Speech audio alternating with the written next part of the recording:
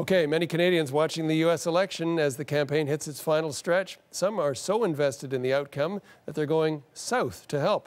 Campaigning is nothing new to my next guests, Warren and Lisa Kinsella. They've been fixtures on the Canadian political scene for years. Warren worked on Liberal Party campaigns and was at one time an aide to Jean Chrétien. Lisa has worked in government relations. Both went to the U.S. to help campaign for Hillary Clinton. Warren and Lisa Kinsella joining me in studio. So guys, why go to a campaign and take part in a campaign that you can't vote in an election?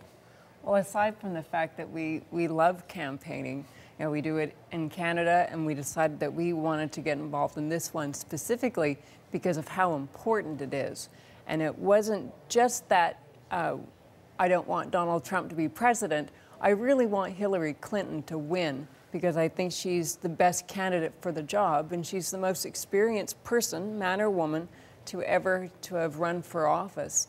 And I wanted to make sure that we had a little bit of a part in that. How did this idea come about? Well, all the good ideas are usually hers, but we had, back in my Chrétien days, I had known some of the Democratic guys, Carville and Stephanopoulos and so on. So there's always, been a connection between Canadian Liberals and U.S. Democrats. But this time, because as Lisa says, the stakes really are quite high in all seriousness. And we just said, we got to do something. So we worked for Hillary as volunteers in Maine, New Hampshire, and at our headquarters in Brooklyn. How long were you down there? This doesn't sound like you flew in for the weekend. Well, we were over a period of days, over a period of months. We were in Maine and New Hampshire for about 2 weeks, and then we decided to hit New York in October. So we were very fortunate to be able to have done that, and we were very happy to have been asked to help. And it was totally cool seeing behind the scenes in Brooklyn, because it made a lot of the Canadian campaigns I've been involved with look quite behind the times, I guess. It is quite the operation in the Brooklyn headquarters. Well, let's talk about how it compares to the Canadian campaigns. What are the differences? Well, the first thing is when you come in, the degree of security that they have in Hillary's campaign was unlike anything we'd ever experienced. 3 levels of security, tons of focus on computer security, obviously because of what has happened with the Russian hacking. And of course we had to sign a non-disclosure agreement to make sure that we weren't going to be revealing any secrets that we learned inside that office building. But they're a group of pros who are highly dedicated to... They're organized, they're dedicated to Hillary Clinton, and it was just an amazing group of people to have spent some time with. Okay, how were you received, Canadians coming down? A bit of an oddity. They ended up asking Lisa to give a speech to all the volunteers, some of which come from other countries, and what are you guys doing here? And of course there were the inevitable jokes about everybody, if Trump wins, can come up and live in our basement. Yes, they were very happy to come to a country that Justin Trudeau is Prime Minister of. Yeah, they're big fans of Trudeau. So, but it was, that question you asked is a fair question. Why are you guys here? And our answer was always the same. Well, this, it's our planet too, and the stakes are pretty high, even if you can't vote.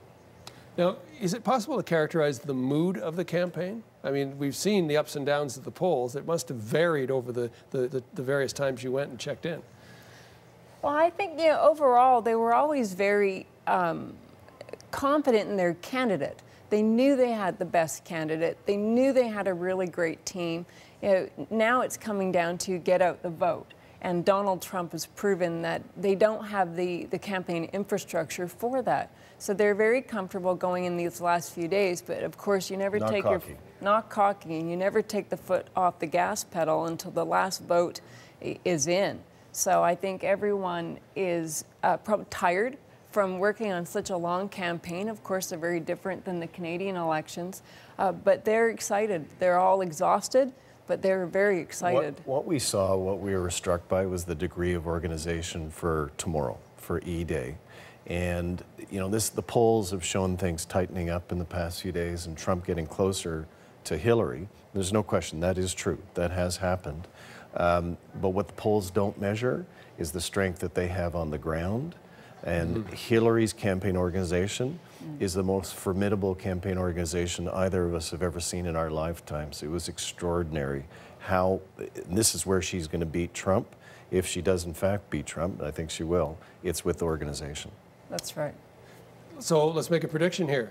How many Electoral College votes do you think she'll get in the end? North of 300.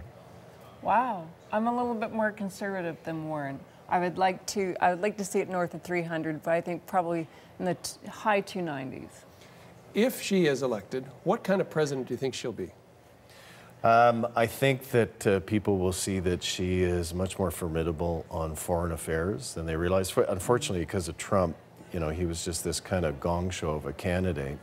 There wasn't much attention paid to issues, but her understanding of foreign affairs in a more dangerous world is formidable. I agree, and I think she's made it very clear she wants to be a progressive president. She heard Bernie Sanders' people loud and clear.